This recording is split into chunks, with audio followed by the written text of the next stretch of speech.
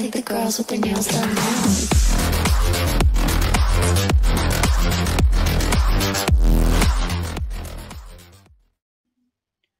Hello everyone, welcome to AS Creations channel. Today I'll be telling you how to update the firmware of HeaWea MicroGen, which is the portable device. So please see the connections first. First and foremost is the HeaWea has to be ready for the programming mode. So first what we have to do is we have to connect the MicroGen to the laptop and ensure that the MicroGen is switched off.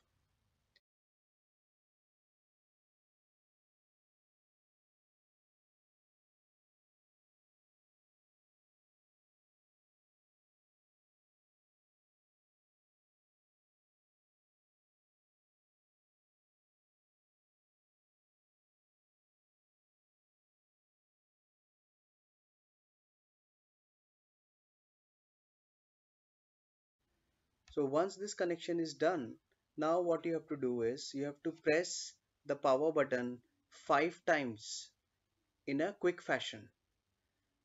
Once this is done, you will see a central LED, which is the third LED. It will be glown now.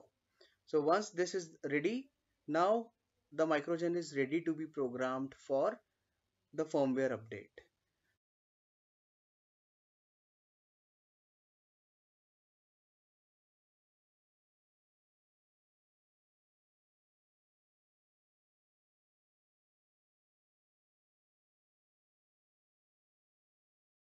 Once we have made the connections and we have ensured that HeaWea is in the programming mode, next what we have to do is we have to go into the software and then go to the tab Utils.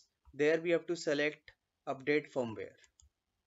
It will open up a new window named Firmware Upgrade Program. So there you see communication port COM3 is automatically enabled. So I will not change this here. So you can just straight away click Open Port. This is mandatory. So once this particular process is successful, you will be seeing here one red color dot, and in the message section, information section, you will see open port COM3 is successful. So that means the port is opened, the port is ready to receive the new firmware upgrade. So how do you upgrade the firmware then? We have to select the firmware location. Once you click the button open file, it will take you to the installation folder of MicroGen, which is C drive program files x86. Inside that MicroGen folder, and inside that there is another folder named firmware, where you can search for the file extension which is .bin. So you see here, this is the .bin file, mbox something .bin. So I'll be selecting it. Now I press the run button.